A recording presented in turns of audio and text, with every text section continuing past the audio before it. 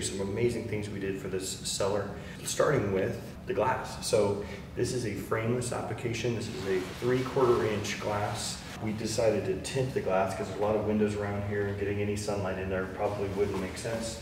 So we did a frameless glass application for the cellar.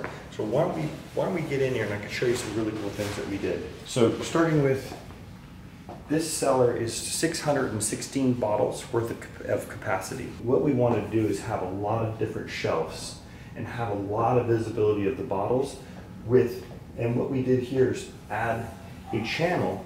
We route out the wood to create a channel so that we can have a good lighting source, LED light source, to be able to light all the different reveals that we have into the cellar.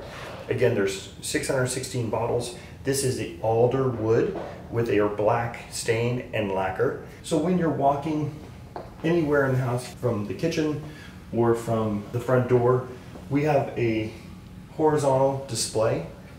And again, as you can see, the bottle rests inside a shelf so the bottles can't just fall out and roll out.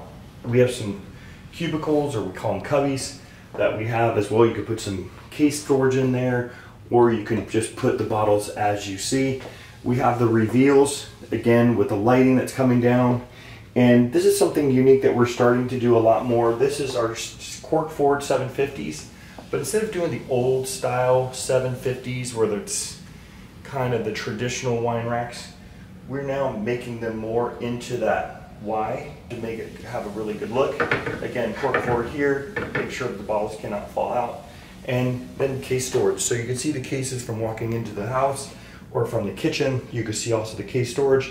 We built a small table here, tasting table, open a bottle, you know, obviously decant something in there as well. And then as we go back into the cellar again, we kind of copycat or mimic everything we did on the other side. Again, horizontal displays to show in the dining room, and again, more reveals, cubicles, and the Y750s to get a little bit more of a better look, more of a modern look than just the old cork forward lattice that we have in there. And what we also did is we put a wine guardian in here.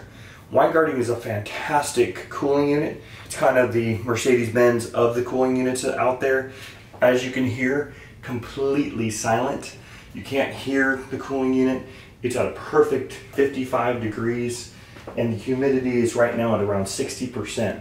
So it's optimal cooling unit for the environment. But what we also did in the back of the room is that we lined it with some walnut. So the back panels are walnut, kind of match that walnut. See, as you could see those veins there in black, we matched it with the black alder stain as well to kind of contrast to one another in the room. And as you can see, the ducts up in there, both the supply and return as well.